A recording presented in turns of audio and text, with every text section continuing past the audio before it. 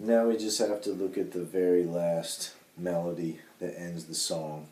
It ends up going back into that whole. And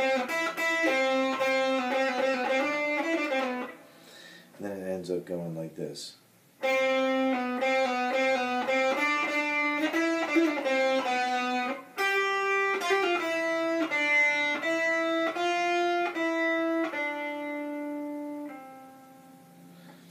So you want to go 5th fret, 3rd string, and then back and forth between the 4th fret and the 5th fret, like 5, 4, 5, 4, 5, 4. Okay, just like before. And then you're going to bring that 1st finger to the 5th fret, go from the 5th fret to the 7th fret. Okay, you're going to hit the 7th fret a couple times. 3 times. So now we've got shift up. Okay. And then we're going to go to the 9th fret on the 3rd string, 3rd finger. We're going to do and then a hammer on pull off from the 7th fret to the 9th fret and back. So 9.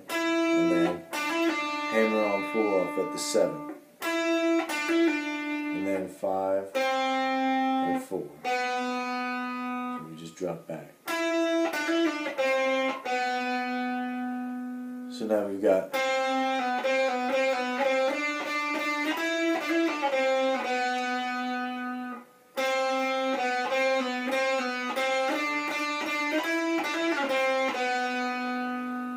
the very end, pinky at the 8th fret, 2nd string,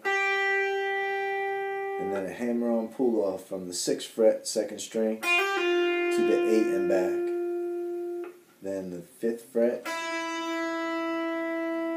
then the 3rd fret, then the 5th fret again, then the 6th fret, then the 5th fret, then the 3rd fret, and then the 5th fret on the 3rd string for the end. So that was like this again. At the 8th fret, 2nd string with your pinky. Okay, and then hammer on pull off.